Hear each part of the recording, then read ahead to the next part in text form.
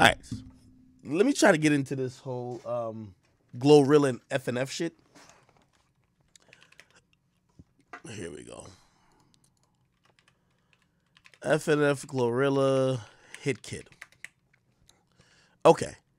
So, if you don't know, Glorilla, who just blew up, is beefing with the guy who is the producer of the song. They're beefing over ownership rights. Okay? Glorilla claims she hasn't made any money from FNF, which, by the way, somebody needs to tell her, welcome to the music industry. The money you made from your records ultimately is going to be your publishing, and whatever you got as an advance for, like, I think, how much did Gotti give her? Yo Gotti signs Glorilla for, let me see how much. Because she was flexing a lot of money for $600,000. Yeah, that $600,000 is you getting paid for the song. I don't know if she knows that. Like, people think that when you get signed, the money you get signed for is free cash. No, that $600,000 is a $600,000 that you're signing that they could collect all of the earnings for that song, probably like back collected and collected in the future. You're not getting paid, like, that's your money. You're not getting paid, brother. That's it. Okay? So most people really don't get royalty checks because the label's going to keep you in debt. Somebody said, Act don't upload to another page. No, bro. Bro, you know I upload, like, I'm still on my main page. Like, the fuck? Anyway. So, yeah. So, she said she never made no money from the song. Let me see if I can just, whatever. Okay. She said, nigga done made so much money from FNF and I haven't made 1 red cent, but I'm prospering because guess what? I could rap in real life and not no motherfucking one-hit wonder. I wrote every single lyric and every single song I ever put out, and even after this, I still got love for Hitkidd because we came up even though he been going behind my back ever since the song blew up, and that's the story for another day. I just hate the fact that he had to bring the business, social media, when he could have been came out, when I could have been came out about a stink shit he did to me, okay? Then she says, is this her? This is her, right? Niggas been salty ever since I ain't signed to their label to be a group for $0. One more thing for a log out. Nigga, you signed the song away the first week without me knowing $50K because you didn't know how big it was going to be. Should I keep going? Okay. Here's the whole beef with this song. It's who owns the song. Now, let me explain to you how, like, usually works with records. And this is why the masters matter. Whoever owns the masters, right, or the rights to the masters, owns the song. That's it. I don't care what nobody else says. That's it. Now, how is this usually decided? Well, if I'm a producer, technically they use this word masters, but like it gets a little more complicated. Usually, it's the master is usually the first copy of the song that gets mass produced. So it's the song that every other copy is going to come from, right? But because we're in a digital age and you're not burning CDs, even though we are copying files, what ends up being the master recording, yes, is the file. However, it's now more about the rights to the master. Who has the rights to it, right? Now, the rights to the master usually is for example, if you pay for studio time, right, and you bought a lease beat, you own the rights to the masters because it's your song, right? It's basically, I don't want to get too complicated. It's basically whose song it is. Now, here's the thing. This guy, Hitkidd, I always wonder who the fuck is this, right? If it's his song, right? So say he's a producer who was doing an EP and he said, yo, Glorilla, come jump on this beat and do the song for me, right? It's going to be on my project, right? If that's the case, which, by the way, even if she did do that, she's probably going to lie and they're going to fight it out in court. It's going to be in court. If that's the case, it's his song. For example, DJ Khaled's songs, DJ Khaled's going to own the masters, or he's going to own the rights to the masters. He'll own the rights to the masters. Sometimes the masters could also get, like, you know, almost like split up depending on how many people on the track and if people have leverage or not. You get me? Usually that's not the case. Usually it's just that person owns the masters. When you sign to a label, usually it says, yo, we are signing you that we could own all the masters that you produce, right? Now, again, I'm trying to just think of what situation they have. If homie's saying hop on my song, I'm putting out this song as a producer, which usually is going to be Hitkidd featuring Glorilla. If that's the case, he would own the masters. Now, if he owns the masters to that song, which is a hit song, if you don't know it, this is that FREE, fuck nigga free song. If he owns the masters, now she's entitled to money. Like, don't get it twisted. So when you do a split sheet, which you're gonna have to do, you're gonna have to say, okay, you own the masters, which pretty much now is you own the rights to the song. But when money comes in for the song, you need to allocate how it gets paid out. So usually you do a split sheet. You could say you're getting this amount of the revenue, and then the feature is getting this amount of the revenue. Okay? And then sometimes the producer gets a very small percent. Well, in this case, I'm assuming it's his song. So in this case, it would be like, okay, I get say I'm him. I get 50% of the revenue, you get 50% of the revenue. Okay? But that's just the royalties. Doesn't mean even if they're getting 50-50 royalties means they both own the song. If he owns the rights to the masters, he makes the decisions on that. You get what I mean? Now, what does that mean? If he owns the masters, he could sell the master.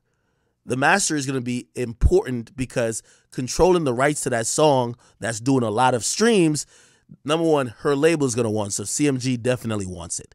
You want that. You need to have the rights to the masters to fully monetize that shit how you want to. Right? Now, you know what he could do? He could do a bunch of like little distro deals, which that's what you're kind of hearing her refer to. When she said he sold a song for $50K, no, he probably took a distro deal to release it some way, somehow through, I don't know, maybe on someone else's project or in a compilation, and he's just getting the money. Now, granted, it's probably poor business because he should have broke the money down with her. But I'm telling you, the way he's operating, he owns the masters of the song. And that's the most important thing because even though it's her voice all over the song, it don't matter if you wrote the song. If the rights to the masters is controlled by him, yeah, you should get a split on not only the publishing, but the royalties, but you can't determine what happens to the song. Whoever who owns the song gets to determine, oh, okay, we're going to do this deal with it. Oh, we're going to put it here. We're going to put it on these albums, this and third. Without the ownership of the master, she could never put that song on any of her projects without him signing off. And you know what he might say? For it to go on your project, I need a check. So again, whoever owns the masters is the person who is the most important here, right? This is where it's going to get complicated because I believe CMG is going to try to bully him for those masters. They're going to probably look at the contracts. They're probably going to look at any paperwork that was done. And they're probably going to look at it to say, you need to show that you really did own the masters, or they're going to offer him some little bit of bread. Yo, here's $100K, my nigga. Get out the way. We own the masters now. You get what I mean? They obviously signed Glorilla for a lot of money. They need to own the masters. So they're going to try to get him out of the way. He's probably holding out for the biggest possible bag he could get from the situation. Why? He has no more stake with Glorilla. After he sells his masters, nobody cares about him. So he's probably trying to jugging, finessing, wheeling deal, trying to get the biggest bag he can because Glorilla is now a star. Glorilla is going to keep making music, right? And he only has this one master, but it's her biggest song.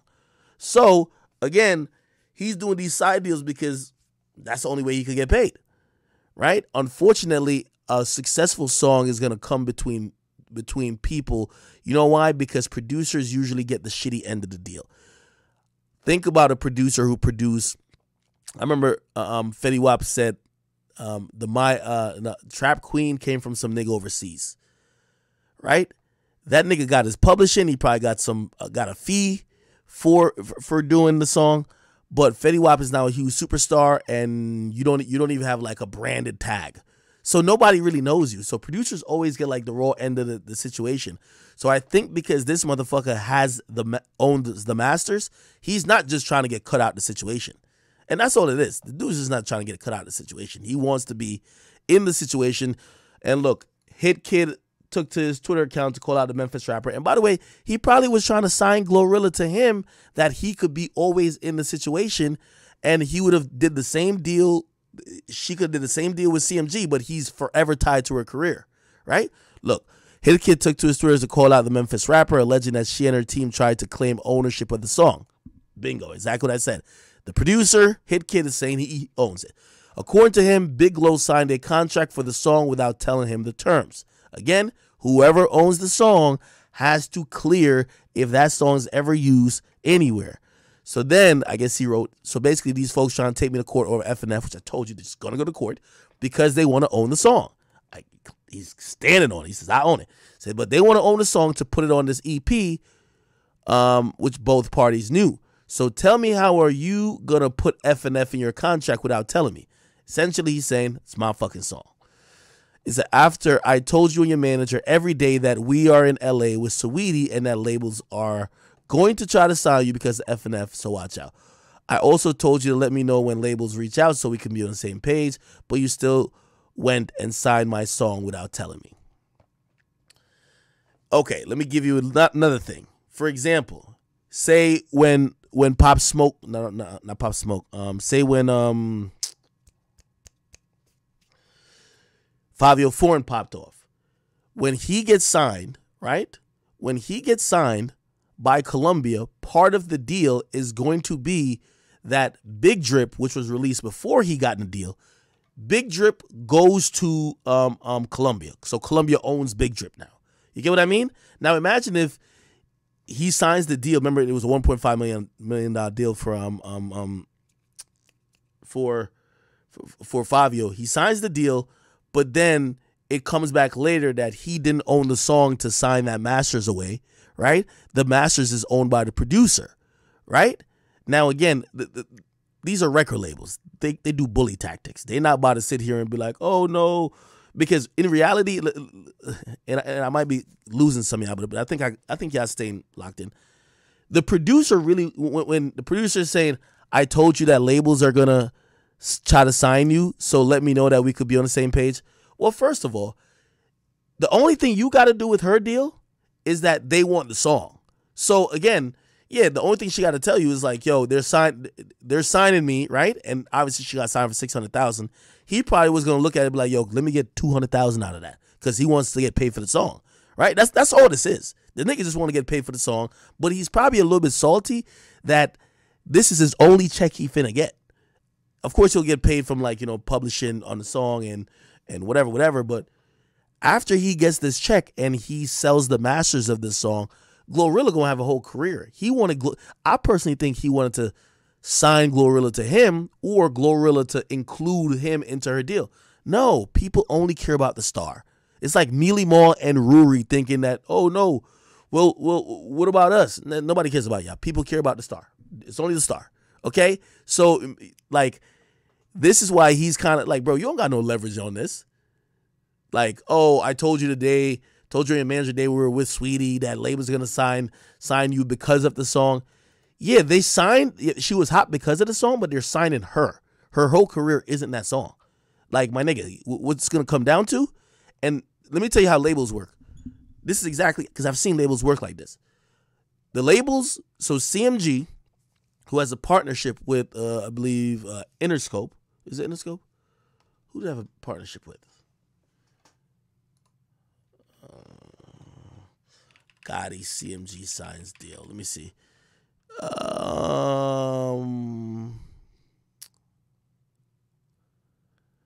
Who they signed to? Is it Interscope? Oh, it's Interscope. It's Interscope. Yep. Interscope, as I said. Okay, so let me tell you exactly how this is going to go down. And Hitkidd, if you ever see this nigga, yes, I could predict the future because I've seen this before. You're a nobody in the music game, okay? Not disrespecting you, that's just the reality. You're a nobody. Interscope Records is going to come to you because, number one, Interscope Records is the backer of CMG. So CMG probably don't got those big lawyers to whatever, but Interscope is going to do the dirty work here. In their scope, somebody over there is going to step in, maybe a lawyer or somebody who cares about the partnership they have with CMG. And they're going to say to you, nigga, if you ever want to produce a fucking next song in this industry, you're going to sell that fucking masters instantly. And you're going to sell it, brother. That's all you're going to do. So you're not holding no masters hostage in no fucking music business. They'll blackball the shit out of you before you think you the boss. You're nobody in this game. Okay? I've seen, hey, listen. I heard those conversations being had when that nigga Pierre Bourne wasn't trying to clear that song for 6ix9ine, nigga. They said if that nigga ever want to produce a fucking song in this music business again, they don't care what his beef is with 6ix9ine. He gonna clear that shit. Bro, that's how it works in music business. They're gonna bully you. Twist your arm, shit's going down, okay? This ain't about no fucking like we're all friends. Hell no. So he's about to get up off these masters. Facts, okay? So he's just trying to make sure he gets some of the money. I could understand his self though, okay? I could understand like how he's thinking because of this. I'm gonna tell you why. He's probably looking at like, yo, Glorilla, you're selfish. You went and got the bag without me. If you had went with me, I could have got a bigger check for the song and I would have just backed out the way. Now they got Glorilla, they're just gonna bully this nigga. You feel me? If him and Glorilla was standing side and side, where Glorilla was like, yo, you sign me, but you also got to pay my producer for the song because it was his song. You get me? He would have got a bigger check. Now they're going to just bully the shit out of him. And matter of fact, before they even pay this nigga, they're about to just go to court and just say, nigga, this was never your song. So you get what I mean? So he feels super salty. He's like, yo, not only did I miss out on this check, you didn't stay with me until I got the check, and now you got your record label trying to bully me, talking about they're taking me to court, saying I never even owned the song. You get what I mean? So of course he's a little tight, right? The 27-year-old producer concluded that he did his best to protect the rapper, and he will always be a stand-up guy, stand on business and moral. However, it didn't take long for whatever to get back to Memphis MC, who responded to a personal page, called him salty for not signing. Oh, yeah, for her not signing with his record label, Camp South Records. Niggas been salty since I signed to the group for nothing. It was like, one more thing before I lock. Yeah. He said, you signed the song away. Nah, he didn't sign it away for $50,000. He allowed the song to be used on the project. You get what I mean? He allowed the song to, and he probably just used that $50K price. Anyway, did Glorilla drop an EP? I'm guessing it's her EP he's talking about. Oh yeah, if he did that paperwork with the label, they're not leasing the song from you, nigga. They own the shit. Listen, bro, we talking about a fucking system with the best lawyers in the world. Some nigga out of what the fuck Tennessee ain't gonna be like, oh no, whatever. No, yeah, she's saying, nigga, you took $50K and you don't own the shit no more. You sold the whole shit for $50K. It's over. Damn. That's tough. She concluded on her Facebook rant, saying, niggas made so much money, I ain't made 1 cent. Because other than shows, but I'm still prospering, blah, blah, da, da, da. All right, whatever. Yeah.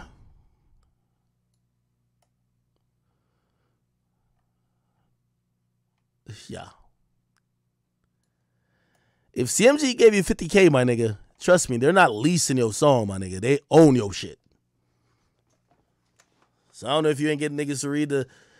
I'm sorry, like, bro, this is the music business, my nigga. They do bully tactics. Now,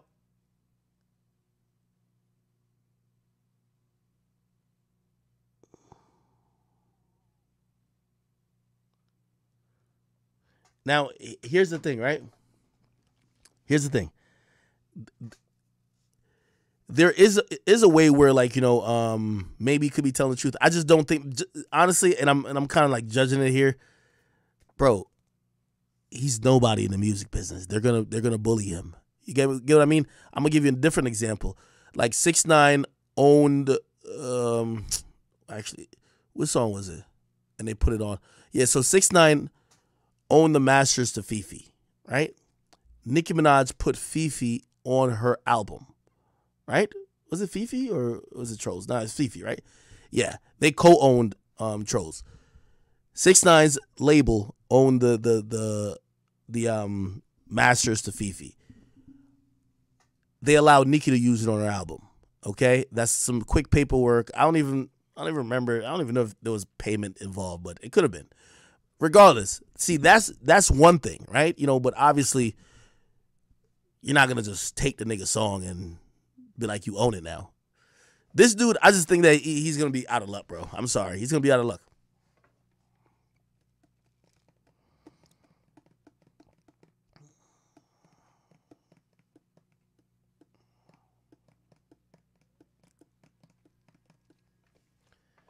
Somebody said what?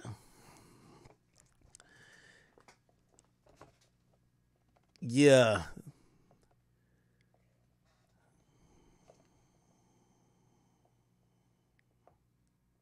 Coach and P called me about my little baby antics. Bro, they're probably having a ball, bro. They're probably selling more records than anything now, nigga. I'm gonna keep it real with you. Like, this week is going beautiful for little baby, my nigga. Like, he's literally, it's going amazing for him in terms of the promotion. You can't get better promotion than this. All around. Yo, if you're a producer in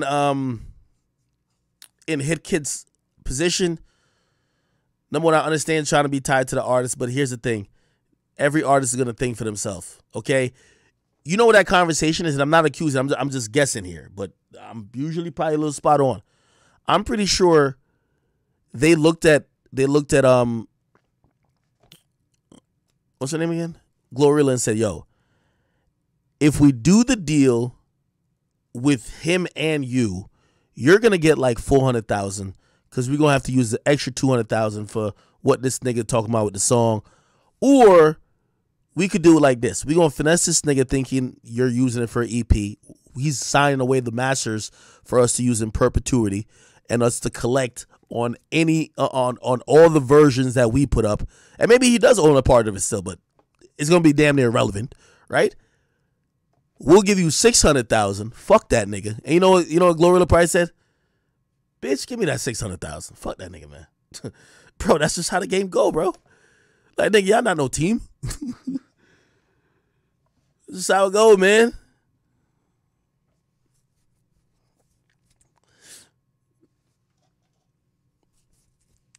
Somebody said industry nigga should. Well, you got to realize, bro, the industry. Yo, let me tell you this. Bullying happens in the industry all day. Nigga, you know why Little Pump signed back to Warner, nigga? Remember when he was like, he a free agent? Nigga, he was with the Lights Global. Nigga, Warner Music Group said, you know all these labels, even though they compete, they friends. They said, yo, these motherfuckers, because they finessed the label. They got him off on some, he's a child, he shouldn't have never signed the contract. They had to return all the masters back to him. Yo, he got off. Yo, Warner Music put it out and said, yo, his management team, which was Lights Global, he says them niggas are banned from any Warner building in the whole world, and basically told Sony and UMG, y'all better not do a deal with these motherfuckers. They just finessed us. Yeah, and everybody looked around and be like, yo, yeah, we competing, but if you're doing it to them, you could do it to us. They stood in solidarity, nigga. Lil Pump went right back there. The fuck? Bro, they're going to bully you in this industry, my nigga. Like, you're not going to come in and just stick the game up, nigga. Like, the fuck? This is a system that's been taking advantage of people for years, decades.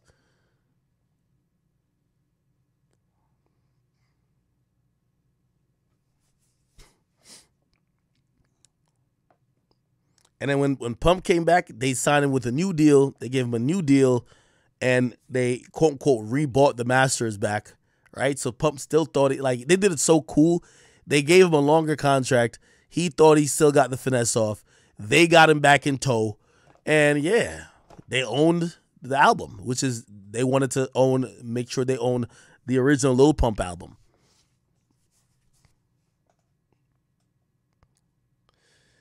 How the fuck do I know that?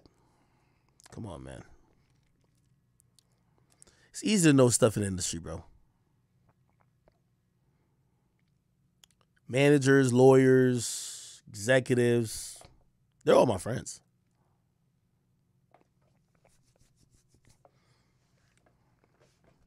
Ask anybody who knows the real. The Lights Global, Dooney and them, When they try to finesse Warner, Warner said them niggas are banned from every building in Warner, which means Atlantic, Asylum, all that shit. They wasn't with it. You're not gonna finesse a fucking. You know who owns the motherfucking Warner Music Group, bro? Some Russian niggas, bro. Who owns Warner Music Group? It's public now, but look up these motherfuckers right here. Len Blavatnik. This is how ill the music business is.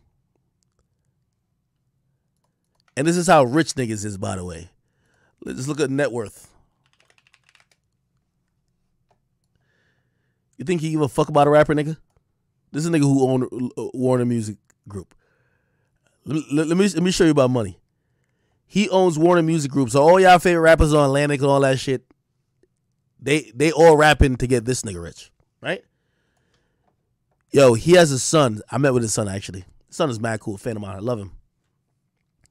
Yo, I heard he gave his son he gave his son Atlantic just to fuck around. Like, he don't give a like, this is how rich this guy is. His son, I might be putting shit on blast, but fuck it, right?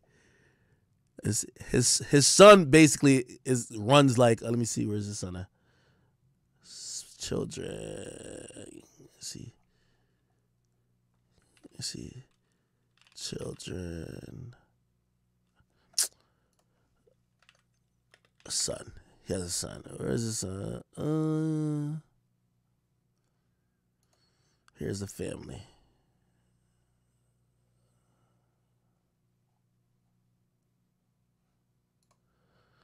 Where is his son? He basically just gave his son into hip hop. He just gave him like a hip hop label. Like, have fun. You know what I mean? Like, them niggas are rich as fuck. They don't give a fuck about losing money like that.